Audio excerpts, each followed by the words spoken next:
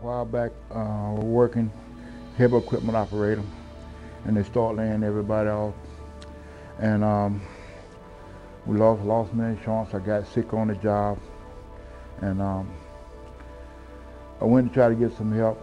And some of the friends say go to a help partner and they can help you out. And so I came here. I think it was last year before last, I think it was, and they really helped me. I can't help them no better. I mean, they really helped me out. They got me into NIH, and I had a heart stent. I didn't have a heart attack, but I did have a blockage. It was a 90% blockage, and if they hadn't done that, I probably would have died.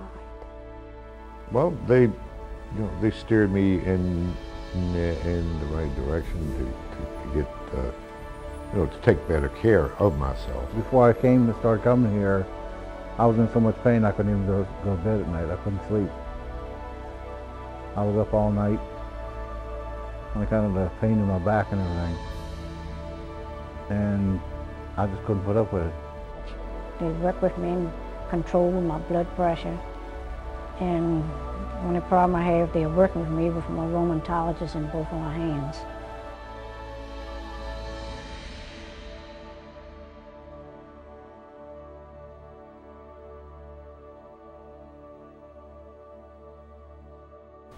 Health Partners was designed to take care of the uninsured residents of Charles County. We provide primary health care services. In addition to that, we also do pediatric dental for ages 10 and under. Health Partners is an organization that gives free care. It's all volunteer to help people in need that need health care. And in today's economy, with so many people and young children that don't have dental and aren't seen by doctors, it's a place to go and get that care. I've been a patient before without insurance, and I know how hard it is when you have to make the decision between should I try and get help or should I not. So now that I'm not in that situation anymore, I like to be there to help people who don't have those resources or who have to ask those kind of questions as far as whether or not they're going to get help or not. Because at least now they have a way that they can get help. Too many people out there that don't have insurance and certainly cannot afford dental care. Dental care is very expensive, and we need someplace for people to go.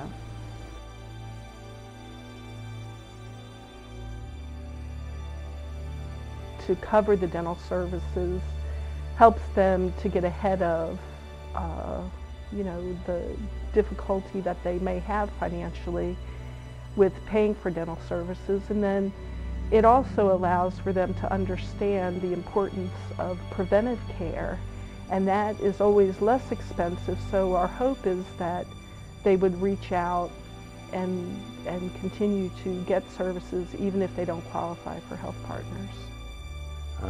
We have participated in education programs where we go into the schoolrooms and actually sit down and teach dental hygiene, give a 15-minute presentation on how to brush your teeth and involve the kids.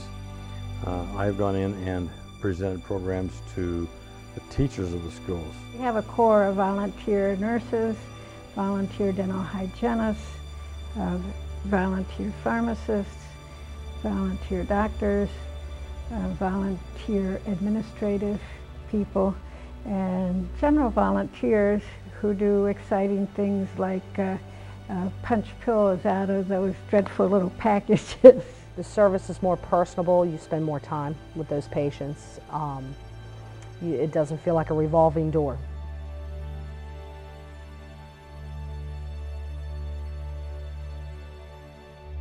I started back in about 1999, 2000. The person I was teaching with, my boss, had encouraged us to do community service. So Health Partners was here and it had a big need, and as a nurse I know I can make a difference in these folks' lives that doesn't have the insurance in order to get them to the doctor's offices.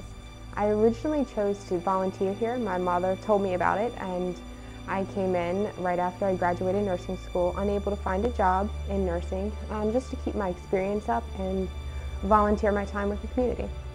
All children should be able to have no pain in their mouth. It's very hard to learn and to function in society if your teeth hurt. And so I'm able to volunteer, so I choose to volunteer here at Health Partners?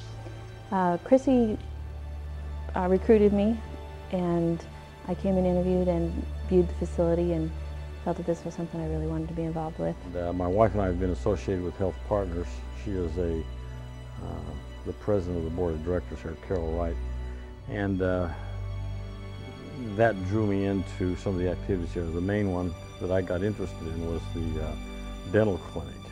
In 2007 and 2008, they did a build out of the dental clinic here, and then they were the recipients of a transportable dental chair, which Dr. Kathleen Stellings kind of oversaw, and I've helped with that.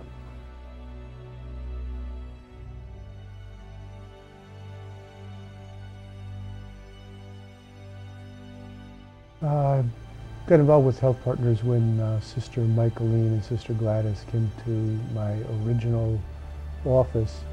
I came in one evening after patients were done, and Sister Michaeline sat across the desk from me and said, "Don't you think we need to have a clinic to provide health care for the unfortunate people who can't afford it in this community?"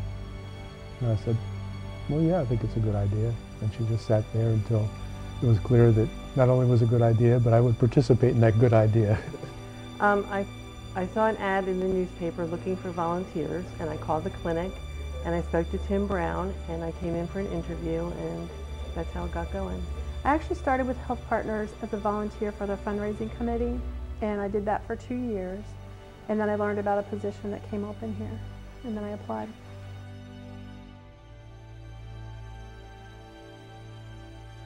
First of all, they can come in and meet Chrissy and help out with giving either volunteering or donations.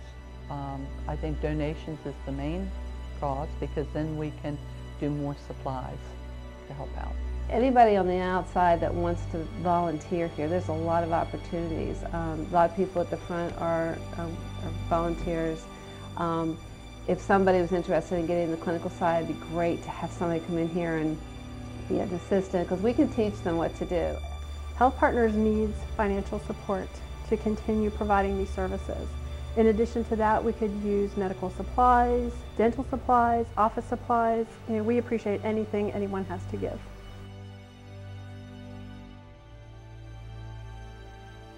The only other place people could go would be to the local hospital emergency room, which puts a real tax on their financial burden. When patients, or when people and residents of a community are healthy, they work, they are contributing to society. When patients are ill, they aren't able to contribute, they aren't able to work. So Health Partners keeps the residents of Charles County healthy and keeps them contributing to society. Well, if we didn't have Health Partners, the local hospital would have increased occupancy and also a great deal more emergency room calls. But overall, I would say that they're so grateful. And we tried in every way we could to make this place, at least comparable to the doctor's offices and so forth, so that they don't feel like they're being dished out something.